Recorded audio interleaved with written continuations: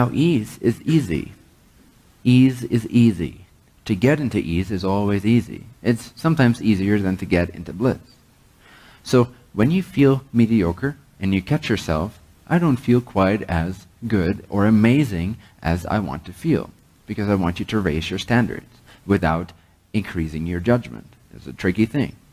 When you increase your standards, like I want to feel amazing 80% of the time consciously during the day, that's quite a high standard for humans. And so when we set the standard that high, most people are inclined to, when they then monitor and catch themselves, immediately judge themselves and hold themselves against that standard. That's not the same thing as being inspired to be as much of yourself as you can for 80% of the day. Don't judge yourself when you're feeling bad. Again, that's a negative interpretation of bad feelings. Bad feelings signify that you're doing really, really, really well. Does that make sense?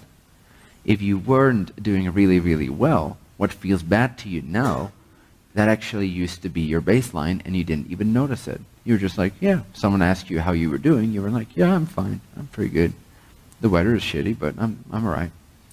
But now, that actually doesn't feel exciting anymore. It doesn't feel like you're being fully yourself when you feel like you're in a mediocre state.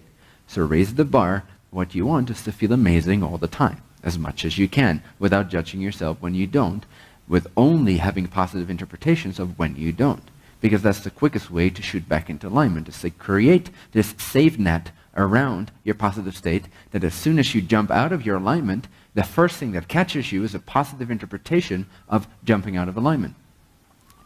So you build this trampoline of positive interpretations, one circle out around the circle that represents being in full alignment. So as soon as you slip out of that first circle, the first safety net is not helping you go down the drain by saying, I'm so bad, I'm so terrible, this means I am a victim, this means I am not good enough, this means this means that. But you generate a safety net right around that inner sphere of your total alignment. And it functions like an ambulance.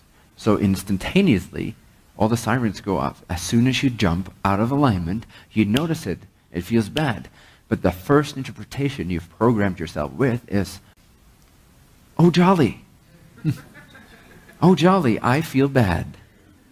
Oh boy, oh boy, oh boy. What an event. What a beautiful, beautiful circumstance this is. What an amazing event. I feel so delighted that I'm made to feel bad. Thank you for showing me, higher self, that you're always present with me even when I'm not. Thank you for showing me that I'm unconditionally worthy of your presence, because without your presence, I would simply not notice that I was out of alignment. But since you're always present to me, it's so clear to me whenever I jump out of the sphere, out of the center of that beam, of that alignment that I wish to be in.